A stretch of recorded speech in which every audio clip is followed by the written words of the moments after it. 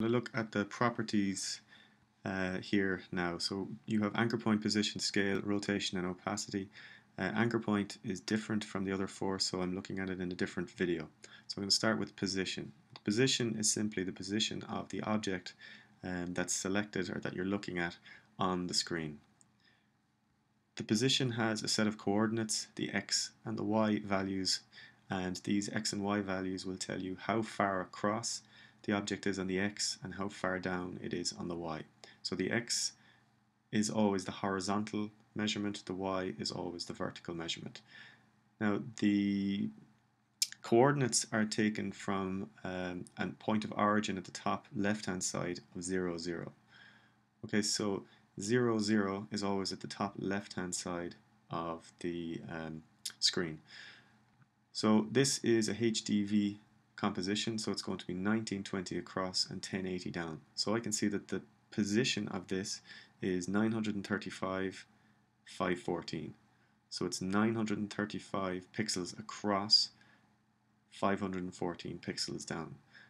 The other important thing to note is that it takes the anchor point here, this little shape here in the center of my object, as the reference point for the position. So this exact point here, the anchor point, is 935 pixels across from the left hand side, 514 pixels down. If I pick that up and move it down, you'll see that the y value is changing quite a lot. So if I pull it all the way down to the bottom there, you'll see that the position is now 957, 928. So it's pretty straightforward. So it's the distance across the x and down the y from 0, 0 to wherever that anchor point is, tells you the position of the shape. The scale is quite straightforward in that it starts at 100% when you bring a shape into the composition. And if you were to reduce that size by clicking and dragging on these values, you'll see that it goes down to a percentage value of that size. If you want to lock the aspect ratio and have it scale in equal amounts vertically and horizontally, then leave this checked. If, on the other hand, you want to just adjust the vertical scale, or the horizontal scale rather, then deselect that. So these are no longer linked. I can do each one independently of the other. So leave that checked if you want to have the vertical and the horizontal scale done at the same time. Now, another way that you can scale is just to have your selection tool, click and drag in any direction.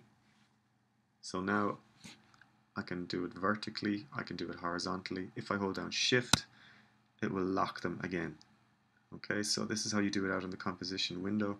You click and drag from a corner if you want to just kind of do a freehand transformation at scale, and then hold down Shift if you want to just lock them together and do it in a uniform kind of way.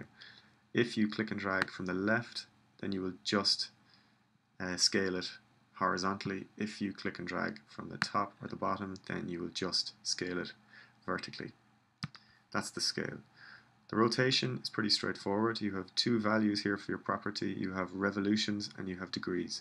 So what you can do is you can adjust it by clicking and dragging on that in either direction to adjust the rotation, or you can click and drag this value here and it will turn it in one complete revolution. Now you won't notice this until you animate it, so I'll do a quick animation here, 6 seconds, and I will do 6 revolutions.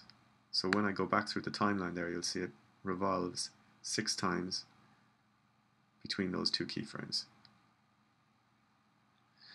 Now I should point out that at any stage you don't need to click and drag on these numbers. You can click into them once and actually assign a value to it. Now the last one here is the opacity. It's pretty straightforward. At 100% it's fully opaque or visible, and as you click and drag to the left it will become more transparent until it gets to 0 when it's invisible. You can't go more than 100% because you can't be more visible than fully visible. So those are the properties: position, scale, rotation, and opacity.